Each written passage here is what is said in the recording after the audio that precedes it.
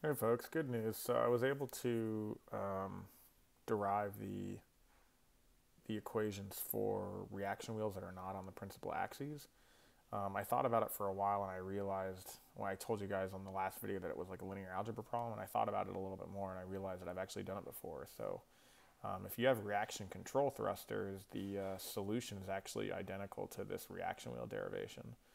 So basically what you do is instead of controlling the angular velocities, you actually control the desired torque. So, up here in this equation, you use a PD controller to control the angular velocities of the reaction wheels.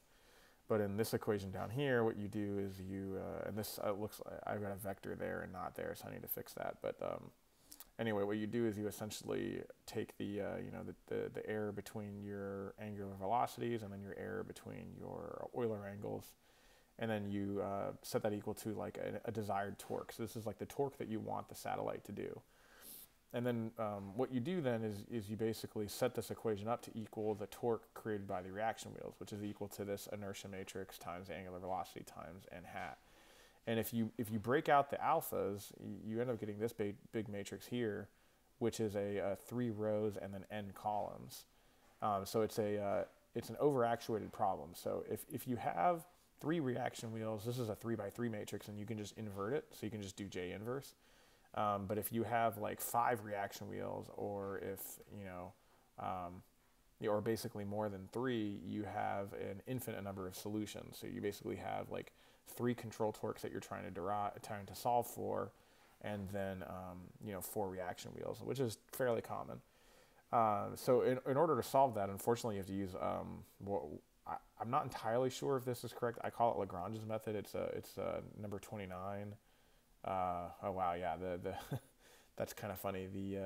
The reference is the actual Lagrange guy from 1811. But basically, what it is, and let me get back to it. That's in the control reaction wheel control. What you do is you basically you do Gauss's problem, which is where you solve the problem for an overactuated system. But then, because you have more equations than unknowns, no, you have more unknowns than equations, right? You have more unknowns than equations. You have an infinite number of solutions, and so you have to make a constraint. And typically for these problems where I have more solutions than equations, or more unknowns than equations, what I do is I set up a minimization problem. And so I say, give me the solution where alpha transpose alpha is a minimum.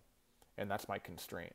And what you end up getting is this solution here. You end up getting this big matrix, I call it J, bolded, J transpose, JJ transpose inverse. It's really similar to Gauss's problem for least squares regression, but least squares regression works if you have more equations than unknowns, and in this case we have more unknowns than equations. And what I mean by that is we have 3 equations and nr unknowns, which is the number of the reaction wheels. Anyway, I've coded this up already. So first things first, I've uploaded this to the aerospace mechanics PDF. So these equations are on there for you to look at, and you can tell me if there's any typos or anything that I need to go back and fix. But I went and edited the code, and so I create this matrix here, and this J matrix. So it's like, the inertia of the reaction wheel in the body frame times N1, and then N2, and then N3. And then what I do then is I do this J transpose inverse JJ transpose. And I put a comment in here and I said, hey, use this if you're using more than 3 reaction wheels, and then you can use this one if you're using only 3.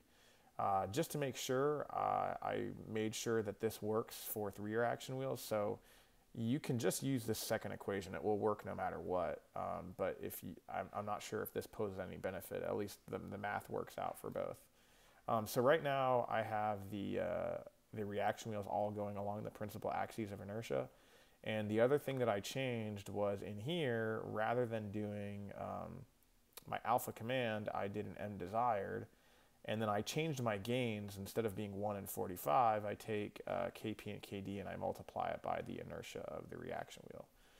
But then down here, I take that J inverse matrix, which remember that J inverse matrix is up here, and I multiply that by the m desired. And so essentially, what ends up happening is if your n values are all ones, your JJ transpose basically just turns into the inverse of J.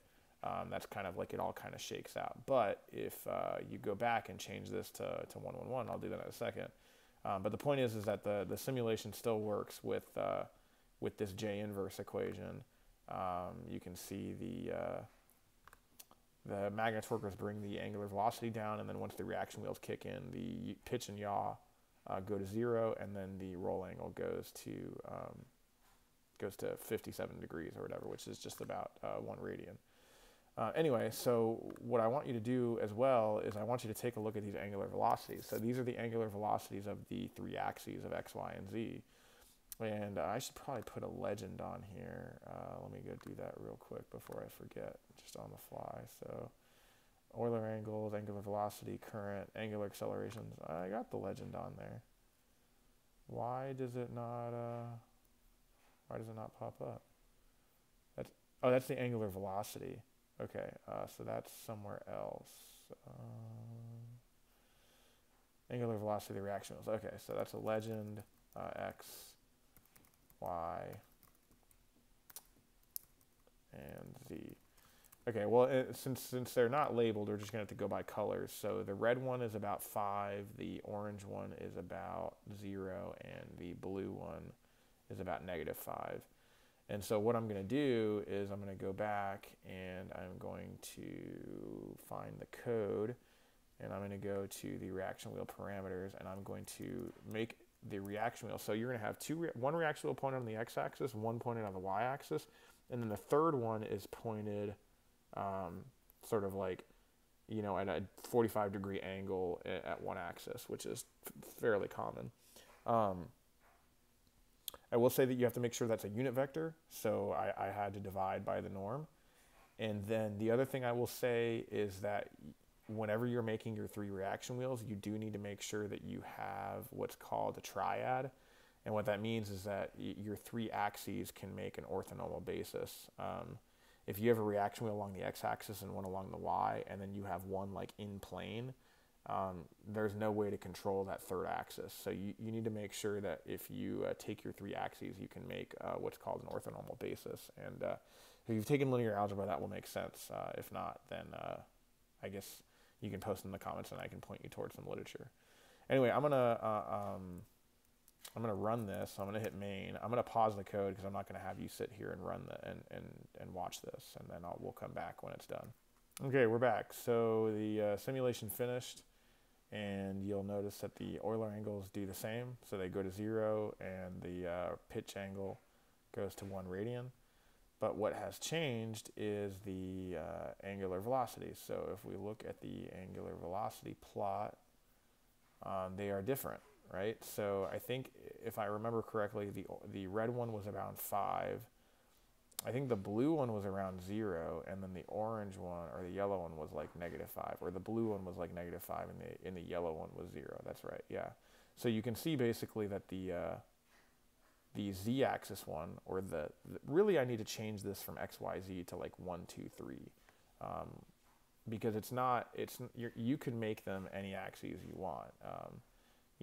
Since I can pause and unpause the video, I mean, I can come back here and I can say, like, call this one N2,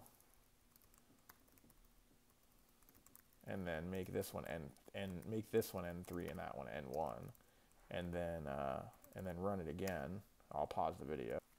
So then in this case, now look at the reaction wheel velocities. Like, they're all over the place, but even though they've been completely flipped around, everything still works just fine. So this linear algebra equation here really kind of takes care of everything. It's really awesome. I'm really excited that I got it to work.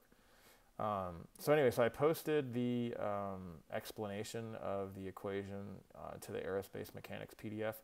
I did not put the derivation in there. That's something I could probably include later. I probably won't make a YouTube video about it. I'll probably just, put it in text and push it. But now I think I'm pretty much done. I think this completes the series. So you basically have a reaction wheel model, a star tracker model, and a control law for the reaction wheels that work for any orientation of reaction wheels, which I think is pretty powerful. So I hope you enjoyed this series, and then like I said, if you have any other requests for video series or edits to this code, just let me know, and I guess I'll see you all in the next one.